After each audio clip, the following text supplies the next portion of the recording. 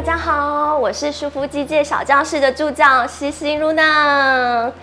自从上次 LUNA 开箱了我们舒肤肌戒小教室的地点之后，有很多戒友想跟 LUNA 敲碗，就是说来到这里给宋凤仪医师视诊完之后，到底会做些什么呢？那今天 LUNA 也跟大家详细的说明一下流程吧。首先呢，你在宋医师的诊间呢，你就会有听到针对你当天肌肤监测完之后的肤况，会做一个详细的一个专业说明与建议。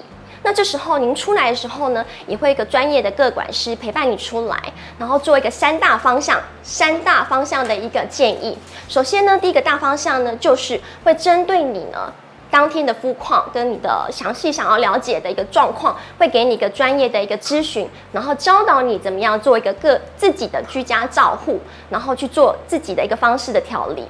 那第二个方向呢，就是说，假设你现在的肤况已经有一些问题了，然后你也很想要赶快呢做一个改善的话，那你不妨也可以去参考他们所谓长期肌肤监测的安全性的保养品，然后去呢做一个使用。那他们也会教导你怎么样早晚怎么去使用这些产品。那第三个步骤呢，今天 LUNA 呢就是要来开箱他们所谓的一个专业性的调理方式。名称叫做大敷面，对，那什么叫大敷面呢？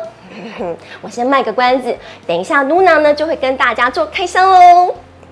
各位戒友们，我现在已经进来他们的调理教室喽。首先呢，跟大家介绍一下大敷面的第一个流程就是清洁，然后呢，当天呢个管师呢就会针对我们所谓既有的肤况去做清水洗脸或者是洗面乳洗脸哦，那就是大概是这个样子。那现在 LUNA 呢要跟基友们介绍所谓大敷面的第二个步骤，那就是所谓的精油按摩。那精油按摩呢，顾名思义呢，他们会添加精油。那当天呢就会是肌肤监测所拍下来的结果，然后去帮你配你所需要的精油，然后再去做搭配所谓的按摩。那还有一个是他们的隐藏版，就是说LUNA 觉得是隐藏版啦。简单说就是，如果当天你的皮肤状况呢，也是需要再做一个去角质的动作的话，他们也会有所谓的去角质的步骤。那在精油按摩呢，他们非常的讲究细节，因为呢每个人的肤况跟问题都不同，所以他们的按摩还有分成浅层的按摩跟深层的按摩，还有时候还要加上局部的揉按。那这些呢，其实都是所谓专业调理呢，所谓的一个非常的一个细心的部分。那我觉得现在 LUNA 看着看着，我都好想躺下来了。那在这边呢，跟大家呢分享，就是这是一个非常舒服，但是又非常专业的一个，我觉得我很喜欢的一个步骤。那现在呢，基友们所看到的就是他们的第三个步骤，所谓的导入。那导入会导什么呢？一样会针对基友们你们当天的皮肤状况，他们会针对你的皮肤去选择有功能性的精华露还有精华液，然后呢去做一个加强皮肤的吸收与代谢，然后大概就是这个样子。接下来呢是他们的大敷面的第四个步骤，就是所谓的上面膜咯。